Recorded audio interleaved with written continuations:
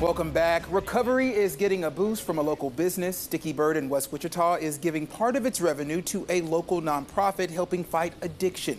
This morning, we give you a look at this new partnership.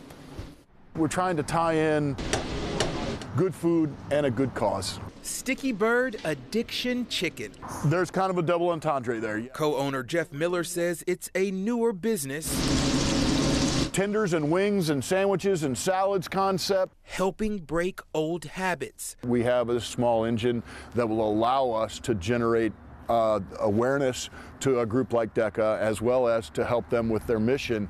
It allows us to serve the community. It means so much to us because it means everything to our clients. Donna Gorman, a program director with DECA, tells me they get 1% of Sticky Bird's sales, which goes towards helping people in recovery following treatment. Our funds are specifically earmarked with helping young mothers with children stay with their children as they fight addiction. In 2022, we took you inside of DECA's Women's Recovery Center. It's equipped with a daycare and nursery and works with USD 259, busing kids to and from school. DECA says these partnerships help meet needs most people don't realize exist, like proper identification. Because if they don't have ID, they can't get employment. And if they can't get employment, they can't pay for housing.